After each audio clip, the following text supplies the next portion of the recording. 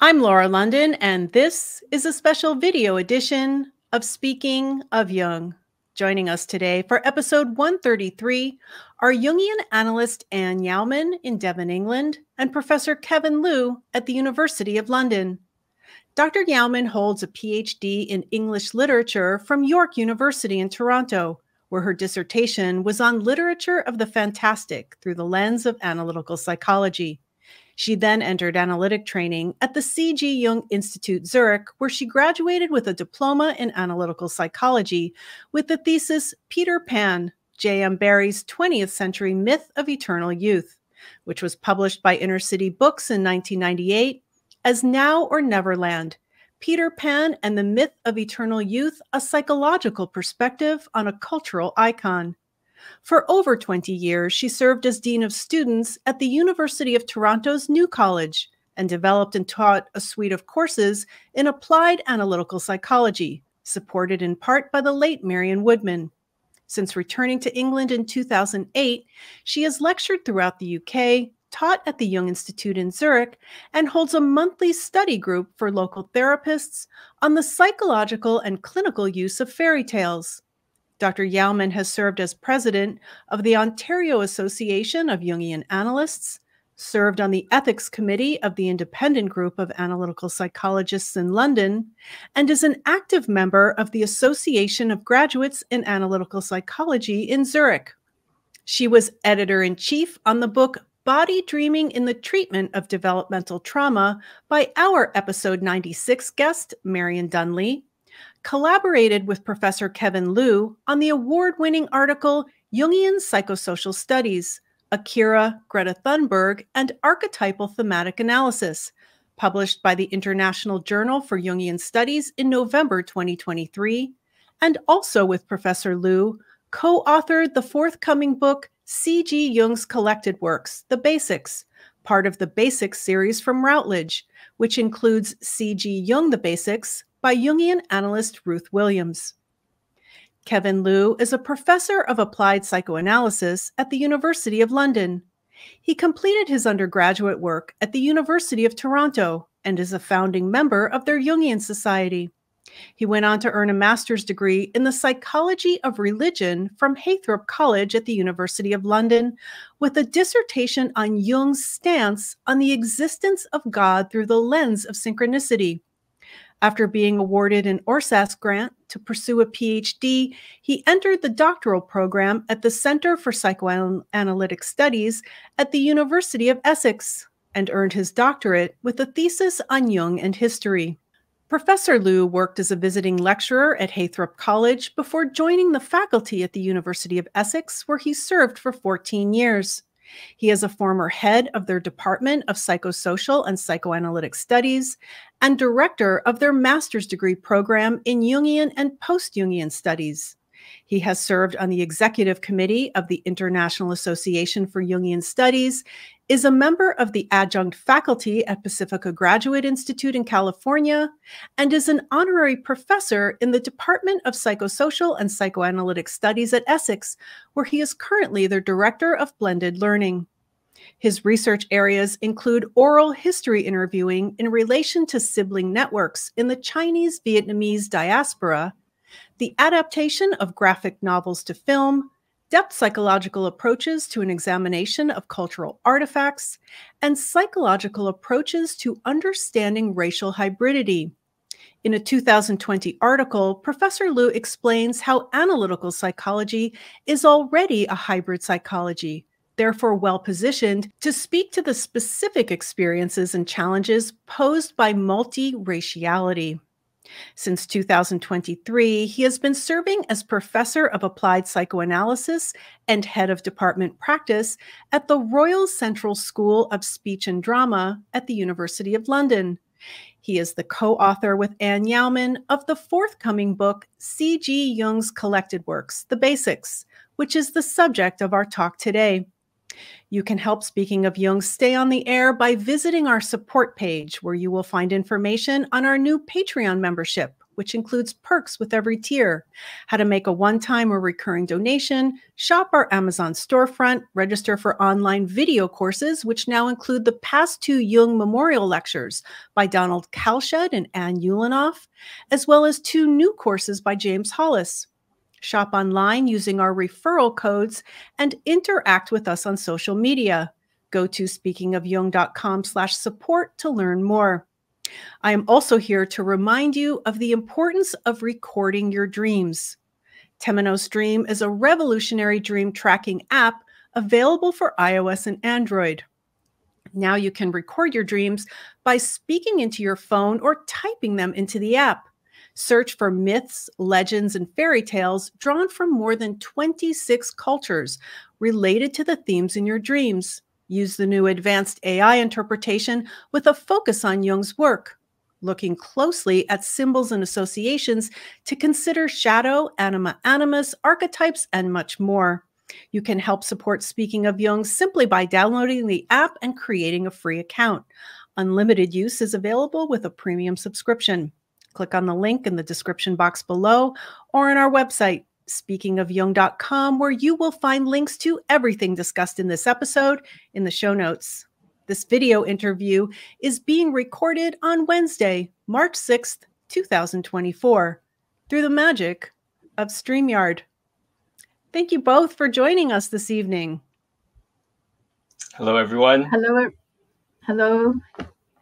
I'd like to know how you two know each other. I Who would like to take that one? Let's tell your side of the story first, Prof. Anne.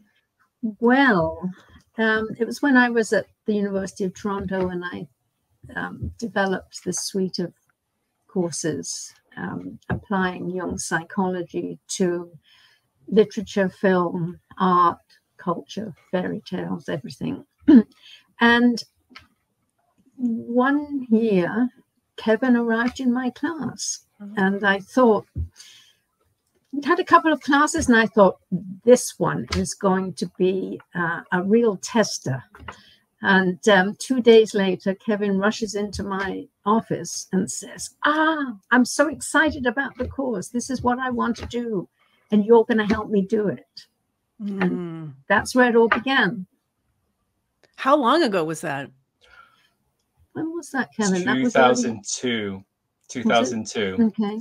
So I was very lucky to have another undergraduate mentor, Professor Timothy Brooke, in the history department.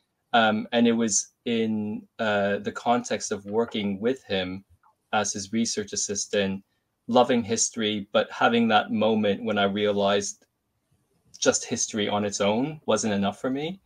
That with his blessing, I started exploring these other options throughout the University of Toronto. And I had always noticed Anne's courses and wanted to take them. And, you know, by third year, when I was in this kind of transition of moving programs, eventually moving colleges as well, that I said, well, let's do it. It's now or never. And it really was that eureka moment of reading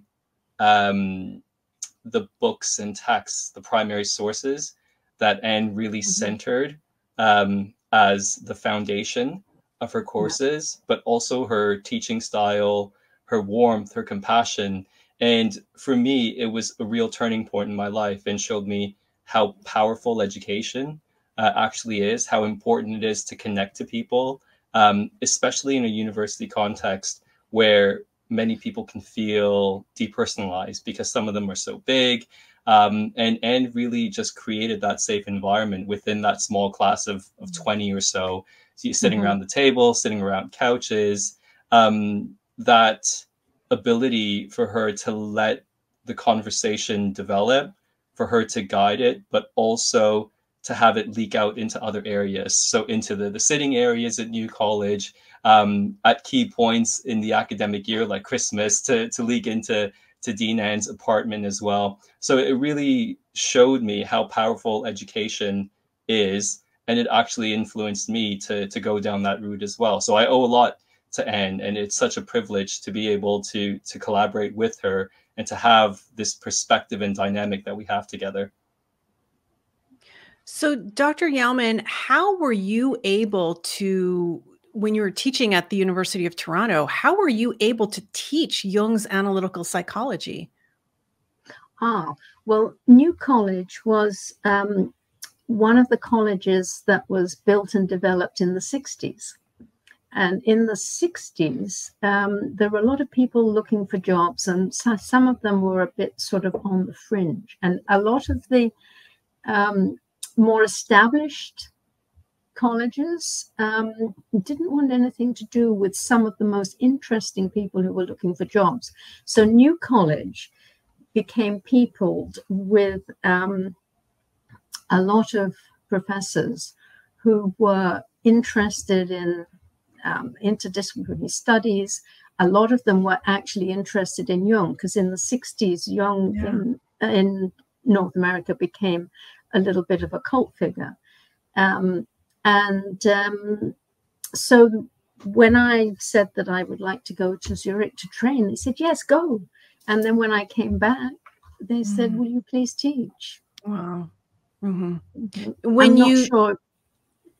not sure if it was approved of by the Department of Academic Psychology at U of T, but certainly was at New College. So when you trained to become a Jungian analyst in Zurich, you went there full time? No, because I had to maintain my job. So I would take leaves of absence. I mean, the longest leave was about 18 months. So, you know, I could really settle in there. But I was sort of back and forth. You were back and forth. Okay. Yeah. And then Professor Liu, what made you interested in Jung? That's a great question. I think at that point in my life, you know, initially I kind of entered the University of Toronto with a bit of indifference. You know, I think it's fair to say that I wasn't necessarily doing it for me. I just felt like this is something I had to do, and I had other interests at the time, including music, cooking. So U of T was almost as if this is for my parents. I just want to get it done, get it over with, and I'll get on with my life. But it was in the context of entering U of T, finding Tim Brooke first, who really mentored me, and was the first one who really kind of mirrored and recognized me. And it was actually in conversation with him one day, I was showing him some work I was doing for him, and he just said in passing, almost as if it was a statement of fact, that it would be a real shame if I didn't enter academia and complete my PhD. And I think it was needing that kind of recognition for me to say, wow, I am smart, you know, I can commit to this. And now it's more about finding the thing that is really going to light that fire within me. And it was a point, and I think it's a point for many people entering higher education. It was just a time of discovery. Obviously, I've had my own psychological difficulties, conflicts, etc. And when I was given the opportunity through Anne's courses to actually read Jung and to engage in his words, it's when things just jumped off the page. I really felt that same recognition in what Jung was writing. It was a very personal style. It was as if everything I ever felt, every conflict was finding expression in his words. And I think it was that excitement, and also with Anne being the person conveying that and facilitating that growth and in-depth reading of Jung, that actually really ignited it. And I just took it to the extreme. I think that I'm that type of person. And she really, not many people know this, but I can't even remember how many reference letters you wrote for me. I think she had several files for my references. And one thing that kept me going, this kind of dream, because she told me about the conference they had at Essex, this kind of informal agreement of sending their students in that particular direction, because at that time, the MA Jungian and Post-Jungian Studies was the only course, and I still think it's the only course where you can study Jung at postgraduate taught level. And it was just that tenacity and her support that really made me feel that this was the kind of right journey to go in. And, you know, I've had my ups and downs with Jungian thinking. I think everyone does. Everyone brings that criticality and that questioning. But it's always about finding that that element or that goal that's still within Jung, that's still worth maintaining. And I think that's what keeps me going now. Mm-hmm. So, Dr. Yeoman, would you, as a Jungian analyst, tell us and share with the audience a little bit about the difference between being an academic and studying Jung that way and working as a Jungian analyst? Right. Well, I'd like to back up just for a minute, because I think what's also important is that how I got into Jung. Yes, yes. I discovered Jung actually when I was doing my undergraduate degree in Montreal. Okay. And then later, when I was in Toronto, I went to York University because I was drawn by a particular graduate course called Archetype, Myth and Symbol, where all of the sort of great works of visionary literature, from the Book of Job through Dante, Milton, Shakespeare, the Romantics, right up to Joyce, were being taught by somebody who was in her training at Zurich.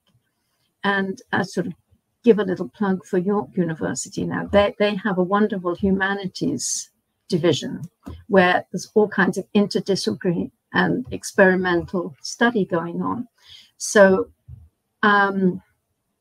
once I started that course, then it became really clear to me that I would go on and finish my PhD. And of course, that's where I got the idea for writing about the literature, the fantastic Mervyn Peake, from a Jungian perspective. So that's what got me into it in the beginning. So the way I learned about Jung academically was being taught by an analyst.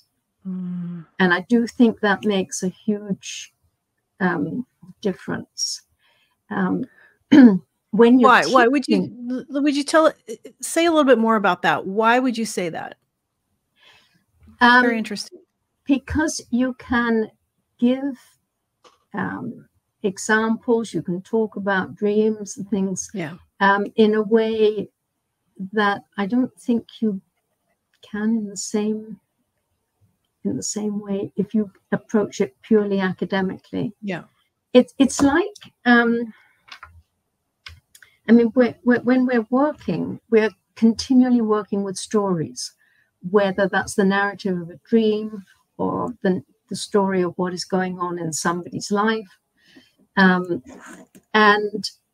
it's really important when you think of story, if you think of fiction, you know, it consists of a story and a plot.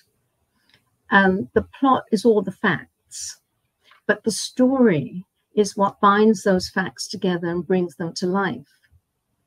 And I think that can happen more easily if you're not just working with the plot, the facts, and you can bring it alive through story, which is actually what we've tried to do in the book. Yes. Yeah. And could I add, you know, Laura, I think in the way we've been able to work together, for me, you know, the difficulty was and always wanted to instill this in me, is that we can't always be in the mentor-mentee relationship. And she never really wanted me to address her formally as professor, etc. It was her way, I think, of cultivating in me that kind of inner strength and I guess respect for myself in terms of developing my own abilities. And what I've found in terms of the way we've worked is very similar to what you're describing here in terms of the academic and the more kind of clinical. And I think the way that we've been able to work is to kind of balance both, in the sense that we're coming from both a place of thinking and feeling. And I remember Prof. Ann, I don't know if you remember this, but Tula one of your colleagues, when we found out I was heading overseas to go to the University of London, one thing she very intuitively pointed out was that she said to me, you will find your success when you can match your thinking with your feeling, and that you can write from that place of feeling. So I'd like to think and feel that by working together, I am kind of moving towards that position of not just speaking from the thinking function. And the way you write, the way you kind of bring things to life really challenges me, as I think we've challenged each other through this process. One of the things that impressed me when I was in Zurich was the emphasis on working both with the head and the heart, which I think was an important focus of our training, and ties into what you were asking us before. Well, this book, if we may jump in here, is part of Routledge's series called The Basics, which I wasn't aware of. And there are over 180 books in this series. And there's only one on Jung. It was written, as I mentioned, by the analyst Ruth Williams. But this one that you two have written, and it will be published, the publication date is March 18th of 2024. It is currently available for pre-order at Amazon US and Amazon UK, Amazon Canada, and directly from Routledge. There will be all the links in the show notes for this episode. But this one is specifically on Jung's collected works. And the collected works is this very daunting series of 20 volumes. I think it was published in English in the 60s, if I'm not mistaken. It was first published in German. Do either of you know when it was originally published in English? It depends on the volume, because they were staggered in terms of the publication dates. Okay, right.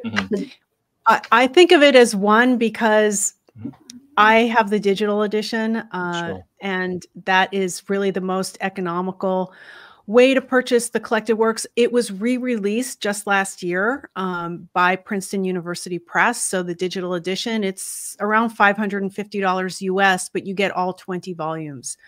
And so for the beginner or the advanced or analysans like myself, this is a great book. I did get an advanced copy from Routledge. Thank you. And it is very manageable, and you two cover everything in this book. I think it's about 220 pages. It's 5 chapters.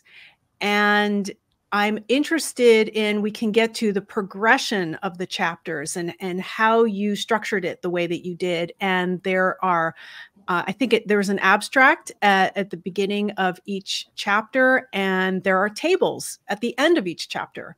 And you also include references and additional reading. So who would like to begin with who had the idea for this book? How did that get started? Thanks. Yeah, I think originally it was Routledge's idea to put out a call to colleagues within the field about who wants to put in an expression of interest to write this.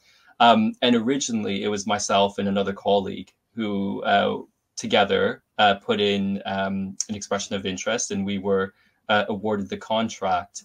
But because of other work pressures, my other colleague had to back out of that. And that's when I realized and asked myself, who is going to be the best person to convey this information, to synthesize, to be critical, but also to kind of honor Jung's words. And I guess for me to see the initial vision I had, which really goes back to that clinical perspective, but also that academic perspective. But really everything we do is based on our subjectivity. So when I was thinking about this book initially, it was like, who's the best teacher of analytical psychology I've had?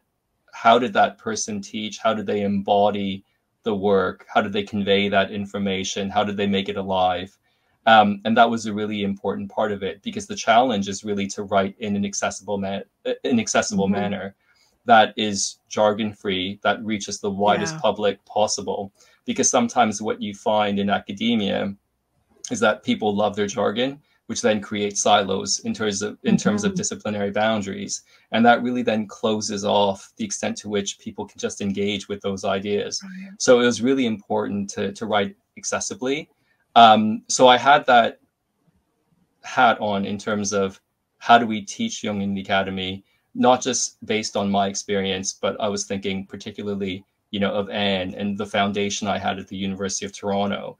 But then also as a student of analytical psychology, thinking back all those years and my time at the University of Essex and in that department teaching undergraduate, postgraduate taught and PhDs, what would be the most useful thing to have in terms of not just the collected works, but really accessing Jung, accessing some of the really amazing quotations regarding a particular theme or concept.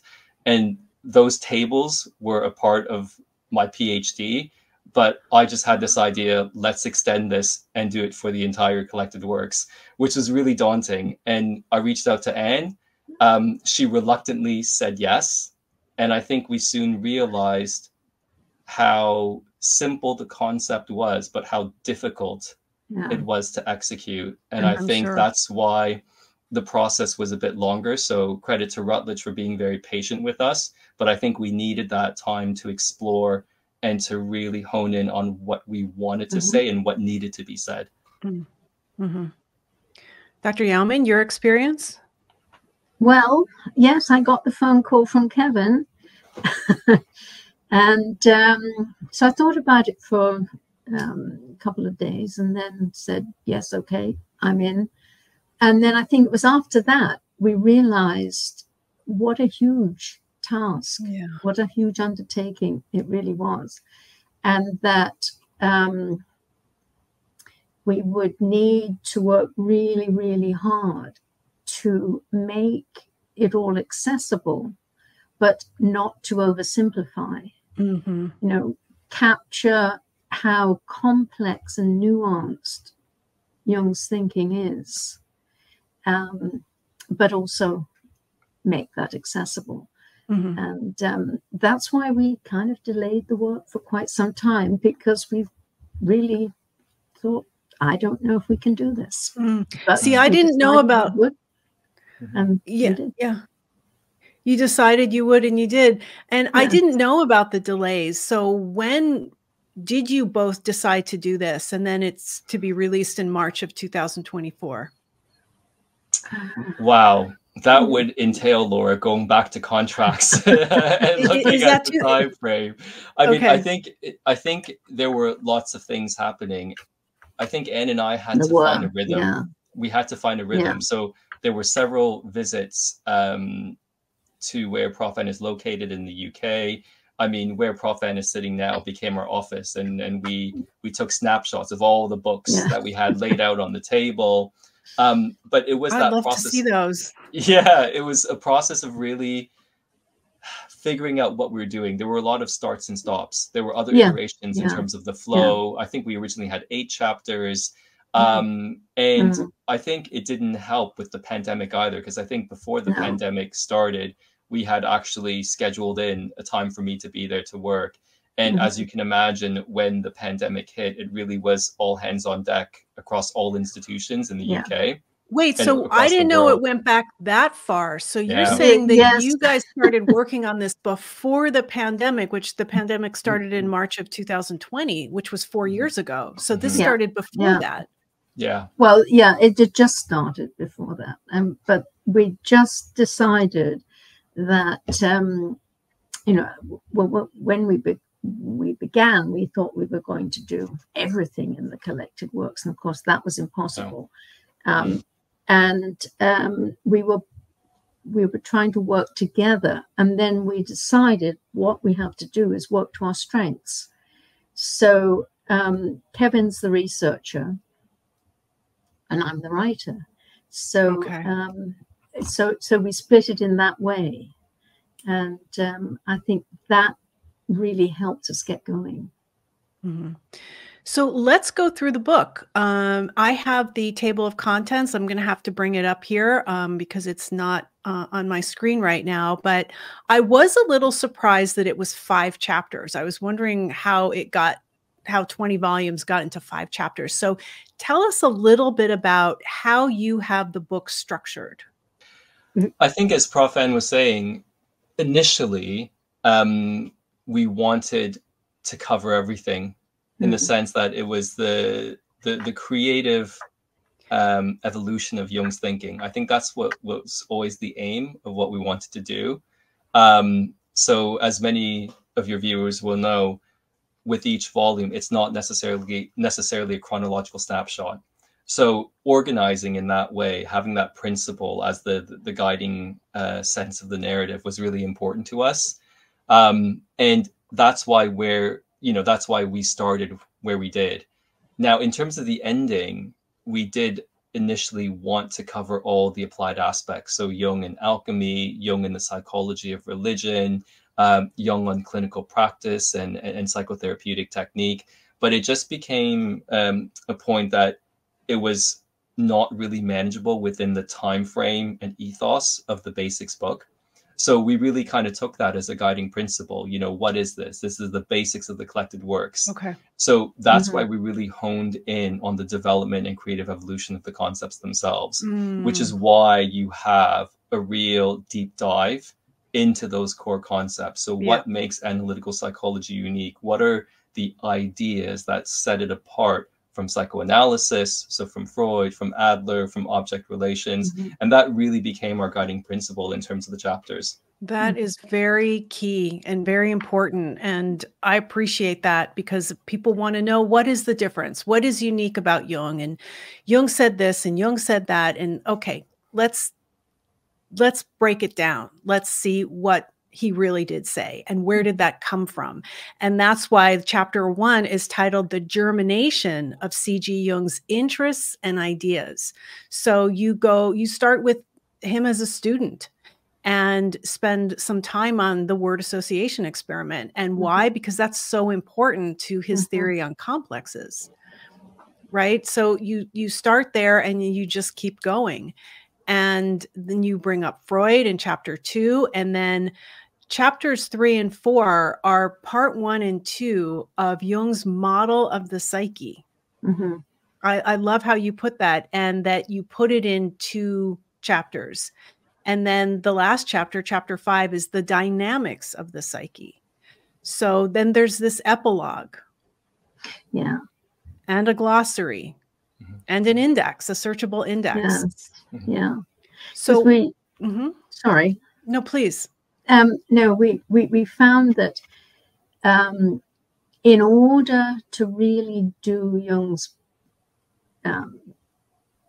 basic theory justice, we would need the book, the whole book. And that's why we put the other things that we would have liked to have included, like his work on religion, alchemy, etc., as a little epilogue, because our feeling was that what we needed to give readers, and our readers we're hoping will be students, people who are doing research on Jung, give them as best a grounding as we possibly could, because they need that in order to take it to the work he did on things like religion and alchemy. Like, where did it come from? What were his influences? That's right.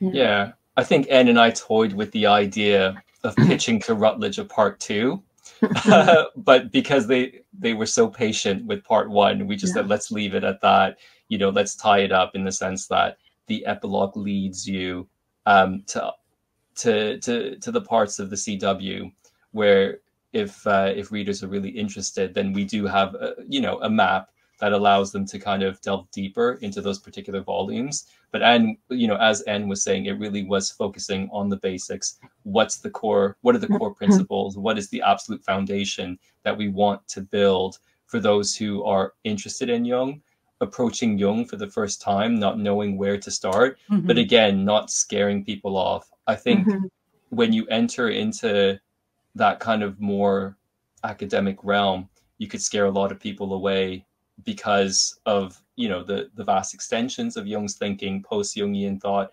And we don't want that, because ultimately there is something for all of the problematic aspects of Jung's thinking. We still preserve that thing, if you will, Laura, that made me go, aha, this is it. And for Anne, aha, this is it. And hopefully we're cultivating that through this book. Mm-hmm. Yeah. Dr. Yeoman, did you want to say something? Yeah, I think one of the other things was we wanted to use Jung's words, because it's very easy for people to turn to interpretations of Jung and never actually read Jung. Yeah. And they can get further and further away from Jung. Yes. By doing that, although there are some brilliant interpretations which we've listed in the back and recommended. So we were wanting to use Jung's words as much as possible and sort of elucidate them, so that we wouldn't frighten people away. You wouldn't frighten people away, yeah. No, and bring them in to read Jung and keep reading Jung. Yeah. Well, there really isn't anything like this. I'm sure people are going to say, oh, what about this? What about that? Written by a Jungian analyst and a professor of Jungian studies that breaks down the collected works. I mean, I remember back in the 90s buying, I think it was the 90s, buying Joseph Campbell's The Portable Jung, which extracts from the collected works. But that wasn't breaking down the entire collected works. It was just bits and pieces of the different volumes. And of course, there are extracts from Jung's collected works, but it's such a huge body of work. And I find things in it all the time that I swear I had never seen before, or I had never heard anybody reference before. And I'm like, was that in there the entire time? Are you kidding me?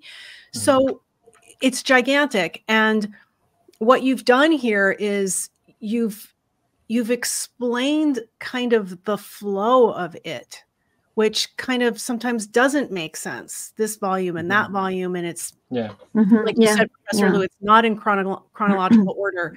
So this is wonderful. And I'd like to know a little bit about your process of, did you take notes on each volume and then say, we're going to do this, this, and this, or how did you distill it down to this? Yeah, that's really important. Prof. Anne, did you want to go first?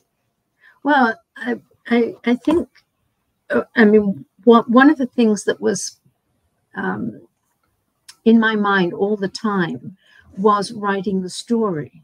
And that's why we started with, you know, the seeds, the germination of the seeds of Jung's thinking. So that for me was really important, because excerpts from his work or long quotations from his work without weaving them into a narrative can be a little off-putting. Doesn't invite you in to really kind of understand the development of his thinking, his experiences through his lifetime. Yeah, like, so, how did he get here? Yeah. So, like I said before, it's plot, it's the content, but that's carried by the narrative. And I think so. And can I also say it is an homage, if you will, an homage to how Anne taught us in terms of those new college courses. So one thing she always wanted us to do was to struggle with the text. Because as you say, Laura, we can get collections like The Portable Jung, which I still have, and actually Anne assigned that. The eureka moment was in The Portable Jung. It's a shame it's, you know, it's not in print anymore, but I have mine. There are flags everywhere in that thing. So it was a real joy to engage in that.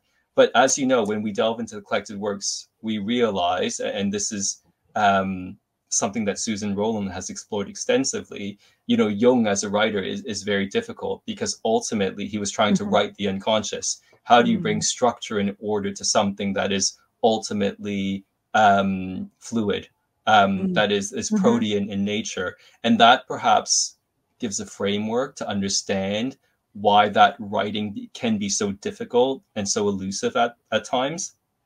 But I really see what we tried to do here was not to compromise in the sense of, here's an introduction. This is more of a companion that you bring along the journey to struggle with your reading. And when you're running into those little struggles, things that you don't understand, it's a little map. It's a little guidebook that perhaps just helps nudge people or point people in the right way, so that, we just get it back to exploring the terrain. And as you said, the richness of the terrain. Every time you go back and you reread, there's something that you didn't realize was there, or you see it in a new light. Very much like, I think, Jung's individuation process, that it's both cyclical and linear. We return to a text, and I saw Prof. N, when I was trying to create those charts, seeing her rereading something, and the eureka moment, and say, oh, that's so interesting. It's so fascinating. I just can't remember, I can't fathom how that was missed. And what I really appreciated seeing Prof. Ann's process was that you had this photographic memory that was shocking, Prof. Ann, that you remember what side of the page your notes were on, and you were trying to think that. I was like, wow, this is incredible. And to be able to work through that and to kind of find what our initial notes and what your notes said, and to be able to kind of relocate that, I think was a really fascinating process. So Laura, what it really took was rereading a lot of Jung. And I think what was really excruciating for me was selecting what we wanted to put forward as, let's say, the entries in the charts. And I think we did have a lot of back and forth in terms of what we include, what we don't include, because there's a lot of our subjectivity of what we love about Jung and what we want to present. So I think so long as readers realize that ultimately, even though we are trying to capture Jung in his own words, there has to be an element of selectivity in terms of the vision and our version, if you will, of Jung. But I think, again, people are there to read it critically, to challenge it, but also to kind of find their own path through the collected works. One of the things in creating the narrative was I was imagining speaking to students, watching their faces, and you get a blank face on one, and you have to remember that, and then go back over what you've just said and give a different example, come at it from a different point of view. And that's what I tried to do throughout the narrative. You're introducing a difficult topic, and then you say, this is really dense. Let's look at it this way.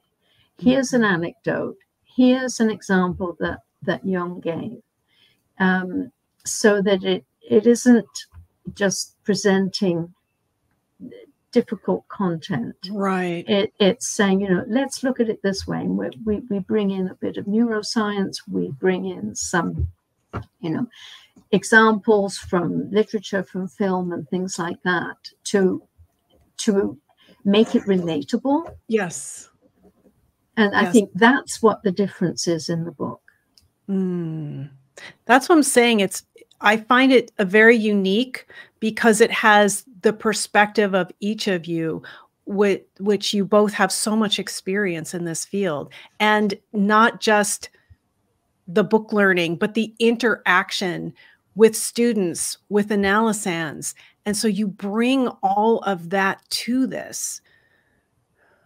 So Dr. Yeoman and Professor Liu, you two collaborated on a journal article titled Jungian Psychosocial Studies. I mentioned this in the introduction. A Cura Greta Thunberg and Archetypal Thematic Analysis. It was published in the International Journal of Jungian Studies. It is available open source on Brill.com. There will be a link in the show notes. And I'd like to ask you both to tell us more about it. Fantastic. Thanks, Laura. It was actually in one of our marathon sessions where at Prof. N's house, where I brought up the idea of this paper. Mm-hmm. So as you know, University of Essex, it went from the Center for Psychoanalytic Studies to the Department of Psychosocial and Psychoanalytic Studies. And for me personally, I was, during my PhD, attending a lot of events at Birkbeck College, University of London. And they had, at the time, one of the most influential departments for psychosocial studies. So it was in many ways already embedded in my thinking, and also being mentored by a historian as well. There was already that kind of social focus, if you will, to some of my work. And this idea came about, I would say, basically from my PhD, under the supervision of Professor Roderick Main.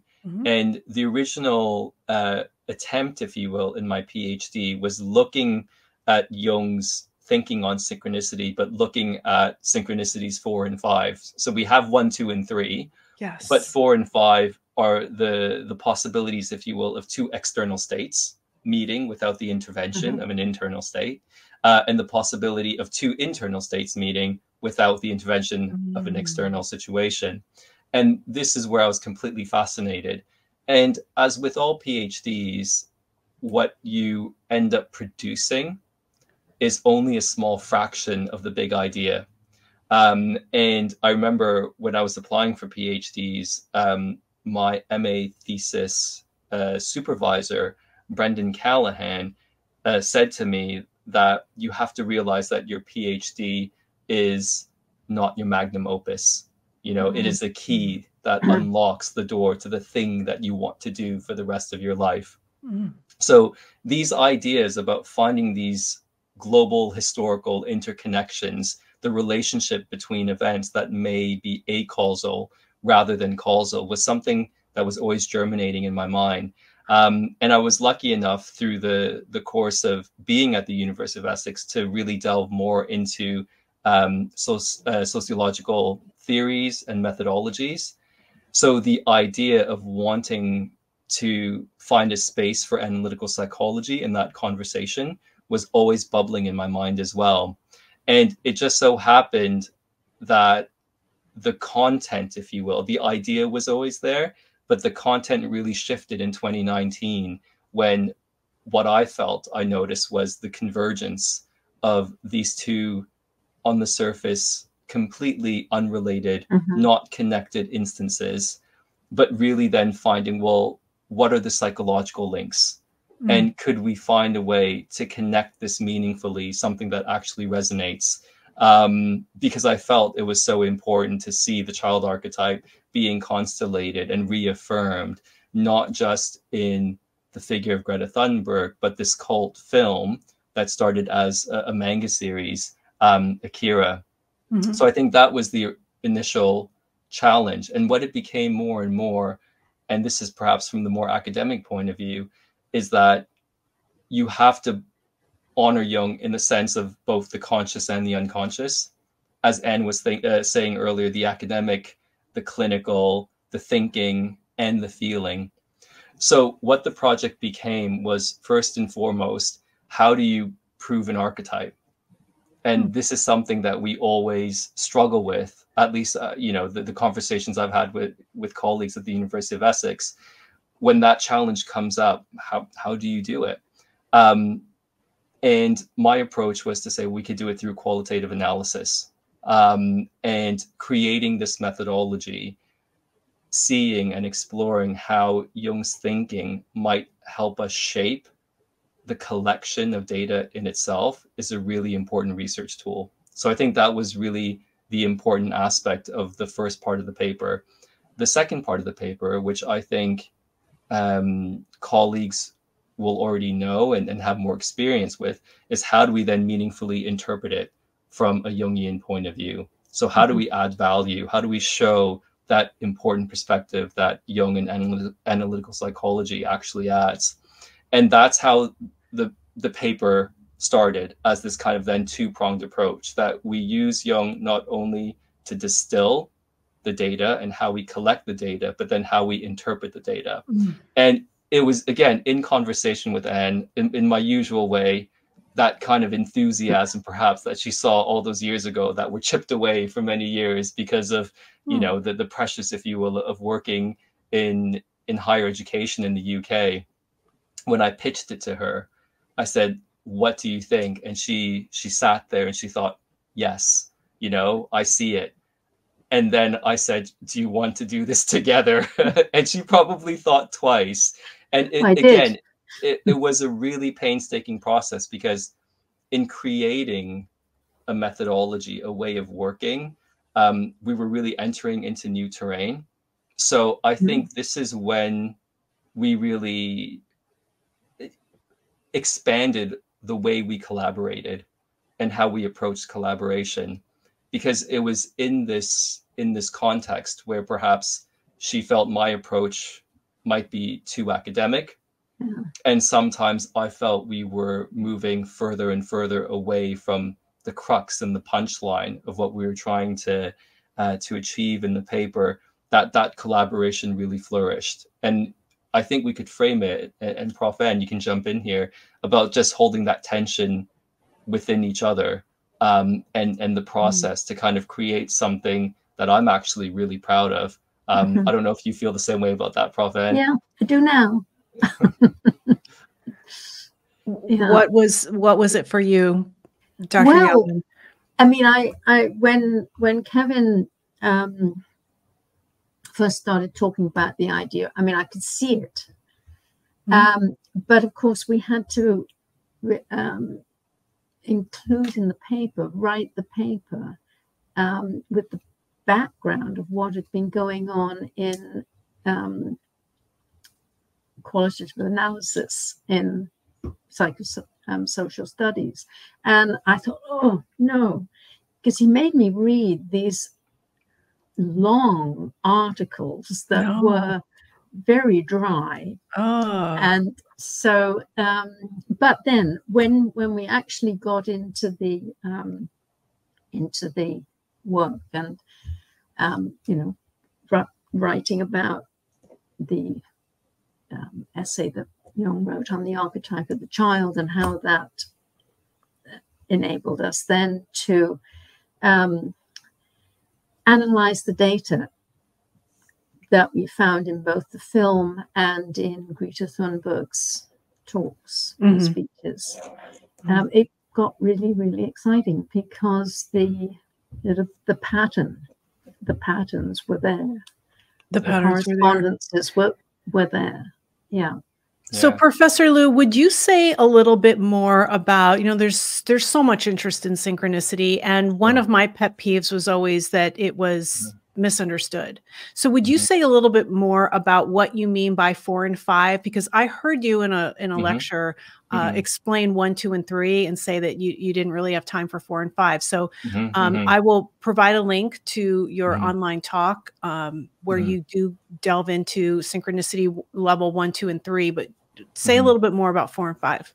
Yeah, I mean, it could have been a snapshot of my time of life at that particular point, because perhaps, you know, coming out of my PhD experience, there was a sense that I hadn't set out to do what I wanted to do. And a part of that, I could say, was perhaps based again on my own subjectivity, knowing that very consciously going into my project for Jung in history, it was trying to honor my mentors, one historian, one Jungian analyst. And it was such a difficult process. And the result that I came out with in that thesis wasn't necessarily what I had in mind. So I was really struggling. And synchronicity, that initially was such a big part of it, that what it actually came out as was just the foundation of exploring what a Jungian approach to history might look like, and ultimately what were some of the barriers for that dialogue and that conversation to happen. So for me, it was a lot of unfinished business. And I think there was always that love and interest in synchronicity, which is why Roderick Mayne was my supervisor. And, you know, he very patiently guided me through that entire process. But I think it was always lingering in terms of my understanding of global history, how Tim taught me history, and how I always had this intuition of how Jung fit into that in understanding global connections, not just necessarily on the conscious level, but the unconscious level. But again, finding a way to articulate it in a very academic and rigorous way. And I think it actually needed all that time for me to find out what I was actually wanting to say. So basically from 2011 to its publication date in 2023. So it is a long time coming. What I appreciated and what the intuition was that basically Jung gave us a code book. The way he described the child archetype and also other archetypes, he was basically showing us these are the key themes that you're looking for. So if you're looking for thematic analysis, he's basically saying, here it is, search this out and see whether or not it applies. And it was just really simple to make that connection, to make that justification. And I think we're pretty open in the sense that we have a particular angle that we're taking to this. But equally, as Anne was saying, the evidence was so compelling in terms of how this archetype was constellated. So by the end of part one, hopefully what we've shown is that, yes, this can be contested. Yes, this is subjective, but you can't really doubt that, yes, there's something there that we need to explore a bit further. And one reason why I felt it was important to work with Anne specifically was that she's a clinician. There is this split, as we said earlier, Laura, between academia and the clinic, if you will, or the analytic practice-based aspects of analytical psychology. And for us, it was really important that we did have two authors, because the methodology that we created necessitates two people to enter that process of triangulation, to enter that process of negotiation. Yes, I agree with this. No, I don't agree with how you coded that. And it was really important to have, again, the more academic, but also the more clinical, just to check each other, this kind of process of checks and balances. And ultimately, that is one of the findings, if you will, of the paper, is that when we approach this, it's very easy for us to just prove what we set out to prove in the first instance. It's like marking your own homework. And it was really important for us to begin to separate that, to have those conversations. I mean, some of the paperwork that we developed in the process of agreeing, not agreeing certain themes, it was a really taxing process. To watch Akira several times probably was not Anne's favorite thing in the whole wide world, because it's a very challenging film. But hopefully at the end of it, there is something rich that colleagues can take away and develop in terms of what ATA, archetypal thematic analysis, actually is and what it entails. Would you say a little bit about archetypal thematic analysis? Would you give a brief definition of it for the listeners who are not familiar? Yeah, absolutely. So I would frame it as a psychosocial methodology, a method for doing psychosocial studies. A lot of the debates within psychosocial studies really focused on whether or not this is perhaps a more kind of intellectual interpretive process, or is it a way of actually doing the research itself? And that's why we focused more on psychosocial with the hyphen. It is contentious. I think this is what Anne was saying in terms of how nitty gritty it got. But, you know, Anne very judiciously saw that hyphen between psycho and social as a bridge between the psychic and the collective. And what ATA is a way of working, is a way of approaching data and how we do Jungian psychosocial studies. So if we were looking, let's say, at a particular social phenomenon that we wanted to investigate further, how would you begin looking into that from a Jungian point of view? Basically, what we've tried to do is outline one way you can begin to approach those texts that you might be looking at. It could be written texts, it could be visual, it could be diaries, historical, ethnography is another thing in terms of getting stuff and garnering information from the internet itself. So it's a way of kind of approaching that data that you actually collect in the first instance. So really, it is meant for the purposes of a research methodology. But again, us answering that challenge of what does it mean to actually prove the efficacy of analytical psychology, and what do you mean by the constellation of an archetype?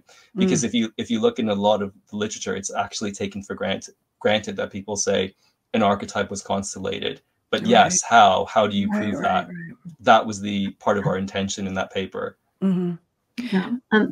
And that, I mean, Jung always talked about how complex the psyche was and how nuanced.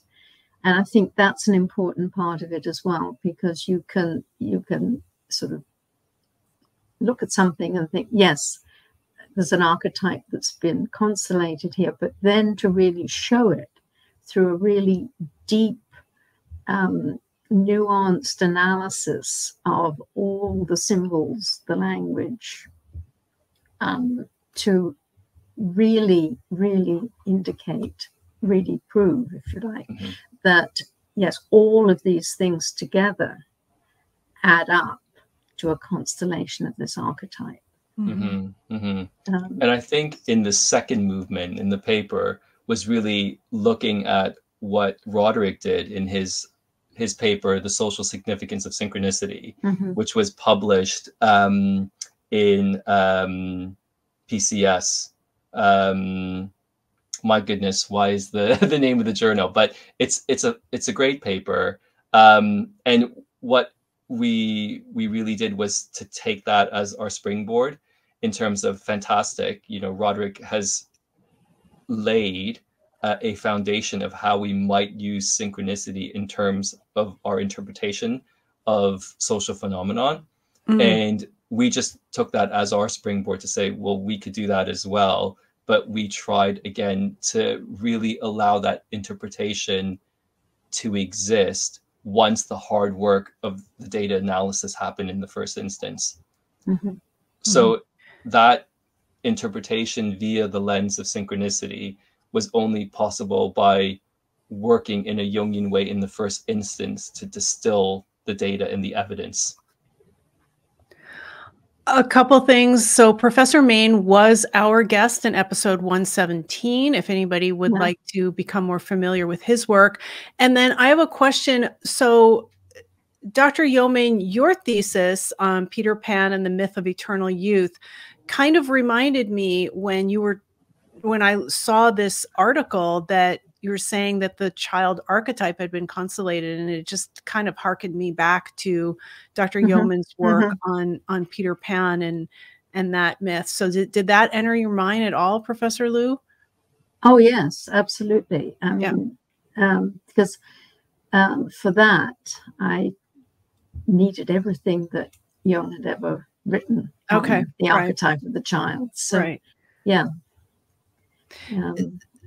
So as we come to the end of our time together today, I would like to ask both of you what you're working on now, moving forward. Professor Liu, you will be speaking at the upcoming Psychology and the Other conference being held on campus, the London campus of Northeastern University. That's coming up in July of this year.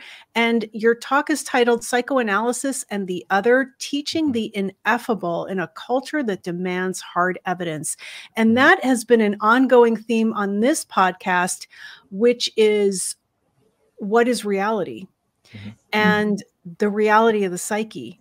And is something real if there is no hard evidence for it? And very specifically, what we've been addressing here is the UFO phenomena and all of these claims of UFO sightings and alien abduction without any hard evidence. So that's what caught my eye. And I was wondering if you would tell us a little bit about that upcoming conference. Yeah, it's fantastic. I mean, it's in collaboration with our colleagues at Northeastern, so Aaron Daniels, William Sharp, but also my colleague Aaron Balick, who we were at Essex together. So we got our jobs together, and obviously went our separate ways, but stayed close friends. But yeah, long story short, Aaron brought me in to do some teaching for the Northeastern series, where through their really innovative and amazing exchange program, Northeastern and William in particular would take some of the psychology students there, take them into London, and really begin to unpack what a larger depth psychological approach and understanding would look like. And that is the part about, trying to teach the ineffable, i.e., the concepts within depth psychology, but also the fact that it's okay not to know something. And to be able to explore that further, where in their discipline in psychology, there are these kind of hard facts. And we wanted to kind of challenge that. And it was actually through that experience of creating undergraduate courses and going back to the theme of what we've really focused on. How do you teach it in a lively manner, an accessible manner, but also with compassion, with love, with integrity? And that's what we're trying to explore, what it actually means to preserve that ethos with you, if you will, that philosophy within depth psychology, and to teach that to an audience where we're taught that certainty equals truth. That in order to really know something, we have to be absolutely certain about it. And depth psychology teaches us the exact opposite. To be able to sit with not knowing is a really important tool and skill as well. So we're really lucky to be able to be speaking together. And, as we said from the start, Laura, there's so much subjectivity that's in those relationships. It's myself, Aaron, and William being friends and just trying to work out, how do we teach psychoanalysis to an undergraduate audience? What are the challenges? And again, a lot of my approach stems from my experience with Anne. So really, this is the legacy, hopefully, of New College, or at least one legacy of all the amazing things that happened in that college and in that classroom. And Dr. Yeoman, do you have anything coming up? I'm working on two things actually at the moment. One is what I hope to be a book on fairy tales, but some specific fairy tales that I've discovered no one has ever written about. Nice. And I find them particularly interesting. I won't go into the titles, moment, but I find them particularly interesting because they don't have the usual ending of a fairy tale. The kind of resolution that we are normally looking for. Interesting. And the protagonist, if you like, is sort of left at the end of the tale in the unconscious. There is no resolution. So it seems that these fairy tales are working at a dynamic, or they're illustrating a dynamic that happens at a very deep level of the psyche, which needs to happen before the next step, really, which is bringing things to a level where you can work on them consciously. Okay. It's sort of, I don't know if you've ever had sort of dreams where there's never been a narrative or an image, but you feel that sort of seismic shifts have been happening. So I think these particular tales talk about the kind of unconscious conflicts that need to happen first before before we start to intuit that something is moving down there, something is going on, there's a complex that needs to be worked on or whatever. I love it. So there's I that. love it. And you said there was a second one? Yeah, it's a novel. Ah, Okay. okay. So I'm sort of playing around with an idea where you can certainly read the characters as complex characters and the dynamics of their relationships, but also you can read the characters as aspects of one psyche. Yep. So I don't know if it'll work or not, but I'm about 100 pages in at the moment. You're working on that right now. Okay, so we look forward to hearing about that in the future. And I'd like to thank you both for all of your time with us this evening. It's afternoon here, it's evening where you are, and you've given up a large portion of that to us here today. And I'd like to thank you and ask you both to keep in touch and have you back at any time to discuss your further work, your forthcoming work. Was my honor to have you both here today, and I really appreciate you sharing everything with us. There will be tons of links in the show notes for this episode. So thank you again, both. Thank you very much. Thanks, Laura. Please visit our website, speakingofjung.com, for more information on everything discussed in this episode and to access all of our previous episodes, available to stream or to download for free. Speaking of Jung is also available on YouTube podcasts, which you can access by subscribing to our channel, Jungian Laura. It's free. Just click the subscribe button below. I created Speaking of Jung nearly 9 years ago as a free podcast. All of our content is still free to access, but it is not free to produce. Please consider supporting us on Patreon, where we are offering perks such as book quotes and additional show notes with every tier. So with very special thanks to the fine people at Routledge, Sarah Ray, Pragati Sharma, and Katie Randall, I am Laura London, and you've been watching a very special video edition of Speaking of Jung.